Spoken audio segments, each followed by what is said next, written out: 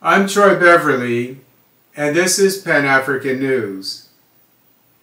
Niger. Niger orders 5 more combat drones from Turkey.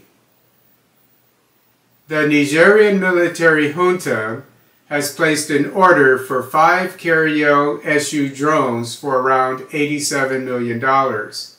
Built by Turkish defense company Lentatek, the Karayel-SU drone is used for reconnaissance, surveillance, and combat missions, and complies with the NATO Standardized Agreement-4671, which allows certain drones to operate in NATO civilian airspace.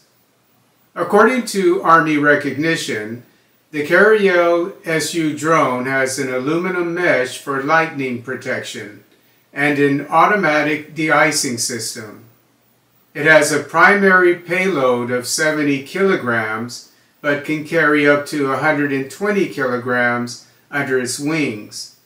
The Karayel-SU drone reaches an altitude of 6,858 meters and a flight endurance of 20 hours.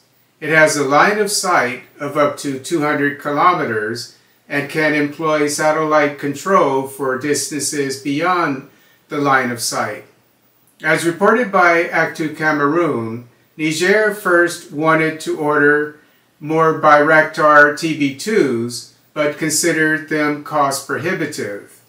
As stated by Military Africa, Niger also approached Edge Group for drones, but the Emirati defense company offered to sell the country drones at an exorbitant price, presumably because it is reluctant to sell matériel to military governments. Like its fellow AES nations, Burkina Faso and Mali, Niger is threatened by jihadist insurgencies and therefore understands the need to increase its surveillance and reconnaissance capabilities.